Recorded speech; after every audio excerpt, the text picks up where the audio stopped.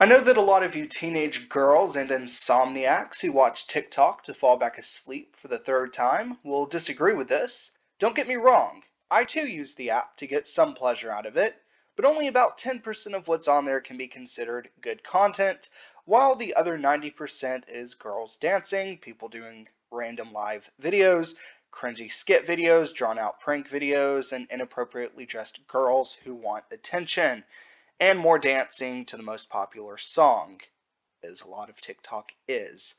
So I'm on it very little, and when I am, I'm looking through the videos made by people I already follow. Like a British explorer in the Congo, I'll brave the TikTok wilderness that is the home page before running back to my camp as fast as I can, or in the time it takes to press a button. Unlike some, I just can't take it for very long. Now, maybe you like watching 100 different people dance to an overplayed song, and like watching random videos using the same soundtrack. That's fine, just like people who are addicted to eating soap are completely normal people with no issues at all, or people who make themselves into ramen soup, totally normal behavior. Just like your TikTok addiction.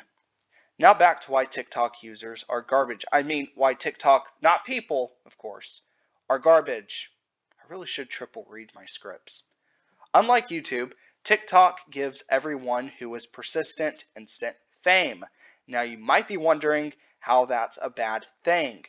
Well, at the risk of sounding elitist, not everyone deserves fame. TikTok and its garbage is what you get when you provide a 100% reliable, repeatable way for people to get popular and eventually rich. Play the latest TikTok hit music, do the latest dance, use the trending hashtags, and bam, instant fame.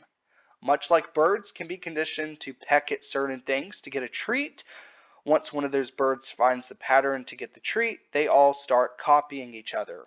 Humans are no different.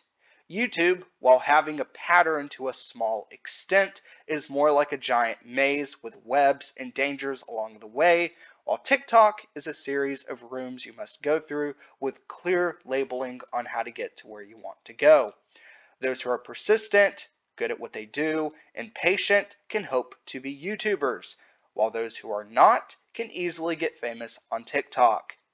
Now you might be saying, if you're so good then, why don't you master TikTok? Well, for starters, I do have a TikTok account.